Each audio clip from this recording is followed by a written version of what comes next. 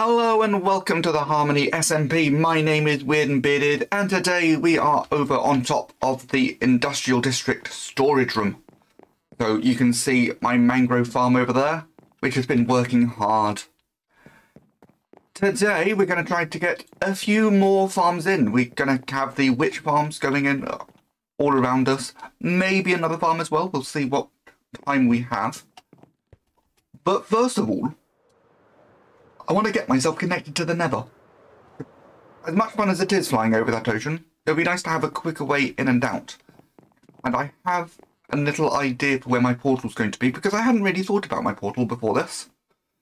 Didn't know what I was going to do with it, but my thinking is, on the second floor, we have a special thing on the server for having portals of unusual sizes. So I think if I have it facing directly outwards, I get rid of those 4 blocks and have the portal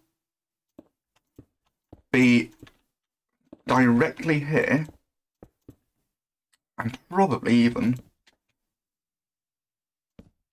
put those 4 blocks behind. I mean, I'm now on the outside. Let's get ourselves back in. Okay. I've got the coordinates noted.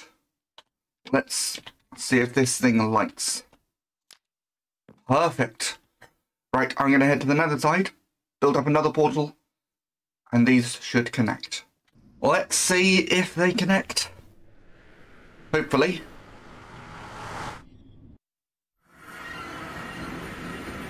Perfect. I am happy with that. A nice one-wide portal. But that is obviously not the only thing we're going to be doing in today's episode. We're only a couple of minutes in. We have chests down there. We have everything we need here for 4 witch farms. Now, the design has actually changed quite a bit, which means there's a slight issue, but not a major one. It actually takes less resources than it used to, significantly less. So the roof that we built over here is now way too big. So I'm going to have to redo these 2 bridges, but I don't think I'm going to do that today. Let's just get these farms built up, and then we'll figure out everything else at a later time. But it's time for a time lapse.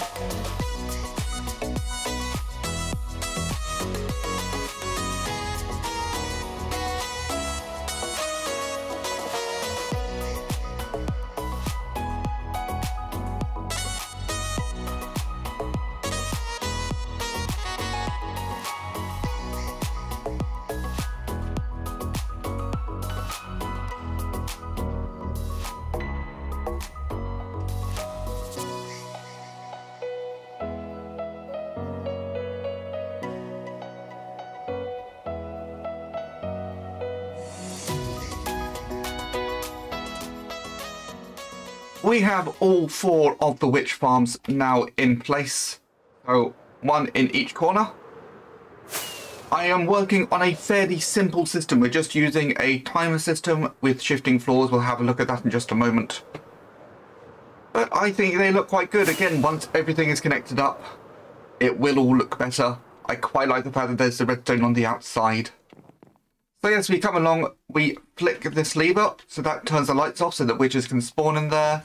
It also starts off those pistons that you can hear. So if I go... let's just go up to the roof of this, because I know that this will be far enough away. Things should start spawning in there. Hopefully. If we go into free cam mode, I see the gasp of things dying, the particles. We get some witches falling down. So if we head right inside, you can see, as I said, it's just a simple shifting floor system. Currently, the drops don't go anywhere, they're just being spat out. So if I were to head right down to the bottom,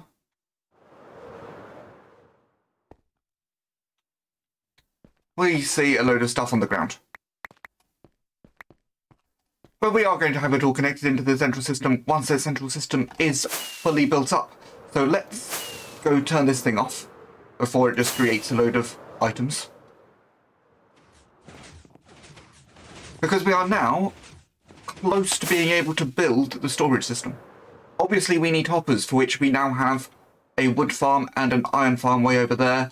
Of course we're going to need a lot of redstone, for which we now have the witch farms. But we also want to put everything into shulker boxes. So now I need to build a shulker farm. And I need to collect the resources. And I like big farms, so this is going to involve nearly 40 stacks of obsidian. I'm going to just head to the end of the beacon, put a film on, and we'll see how this goes. I'm up on the roof. This is going to be a nice place for me to build from, or at least keep my resources over. So you can see we are by the mangrove farm. We've got a couple of the witch farms there, and a lot of resources. This is a big farm. So I'm just going to run through the chests. You can have a quick look at everything that's in there. There's a lot of glass. There is a lot of buttons. And there is a lot of obsidian that I had to gather. And then we've got another chest at the end, just of the base resources that we're going to be needing for scaffolding, stuff like that. I was hoping that I could do this in some updates, but unfortunately, I'm kind of running out of time to get everything recorded, so we're going to do this in another time lapse, and then hopefully there's going to be enough time at the end for a little bit of shulker wrangling. But for now, let's get this thing built.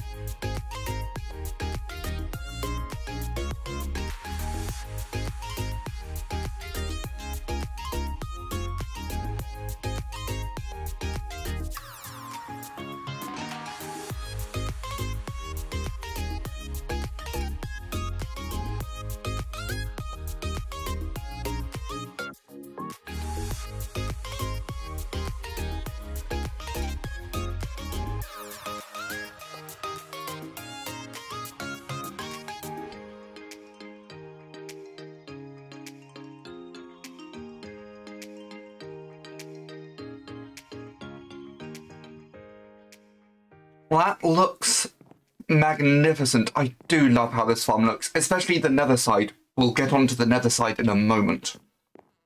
But let's have a quick talk about how this works. I'm going to go into free cam mode. It's going to be so much easier.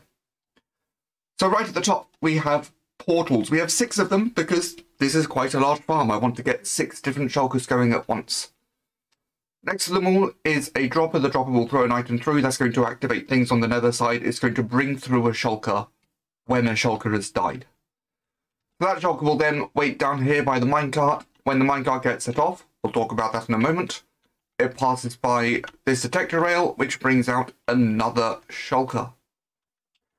It then drops all the way down to here, where it can drop the shulker box here, and it then makes its way back up to the top.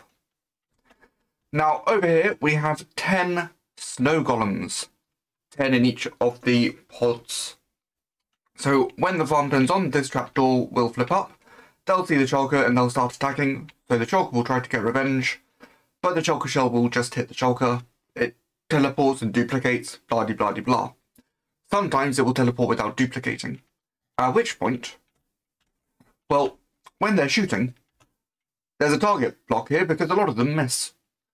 But if they don't hit the target block for a while, this redstone signal is going to deteriorate, and that sends a signal back up to the top to get another shulker into place.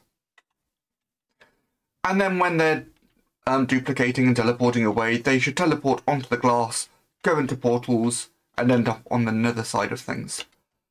So that's how all of this side works.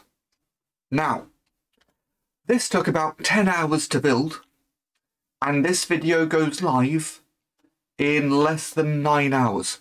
And I haven't started editing yet. I have not had time to build the nether side. This took so much longer than expected. But on my Sunday live stream, so that's going to be the day after this comes out, we're going to be building the nether side. We're going to have other members of the Harmony server on as well. It's all going to be lovely. Fortunately, I had all of these chests from earlier. What I need for the nether side is just in those chests. That is all. But in the meantime, that's really all I've got time for. We've got a new portal connected. We have our 4 witch farms. We have half a shulker farm. By the time the next episode starts, we should have the rest of the shulker farm.